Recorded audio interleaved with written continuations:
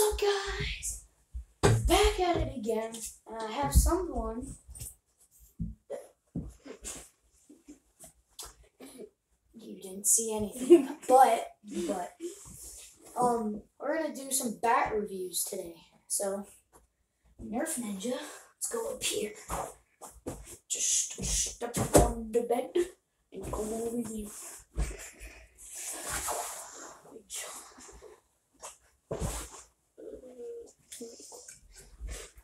Okay, so basically what we're going to be doing, some bat reviews.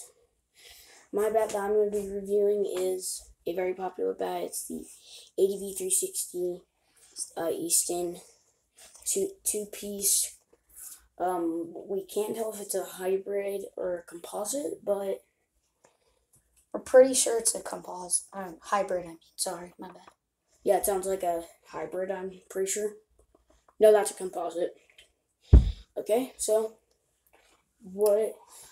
today, what bat are you going to be reviewing for us? So I'm going to be reviewing a Marucci Cat 9 two-piece composite.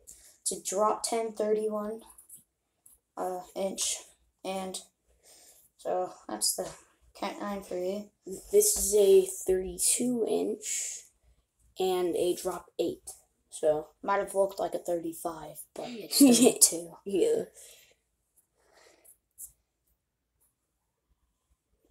Okay, I think they know.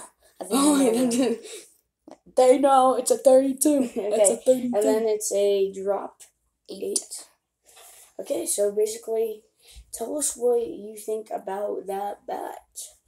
Okay, so the Marucci Cat 9 two-piece composite, I think it's a pretty good bat for Little League, especially because how big of a barrel it has, and it won't hurt your hands when you swing. And if you have the power and you have the right speed with your hands, you can hit something fire with this. And then we have this, perfect for if you have to use USA stamped bats.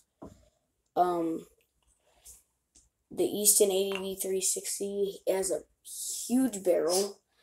The Cat 9 has a big barrel. And,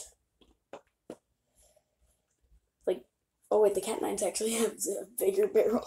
But yeah, this is actually the same size as the Cat 9 barrel.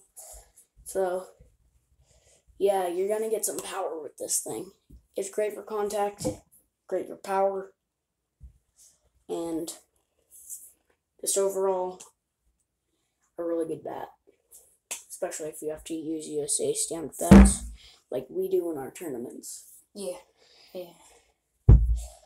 So, yeah, those are our opinions. And this guy's TikTok is named Nerf Ninjas for Life 5. Go follow him, and he has some pretty cool content.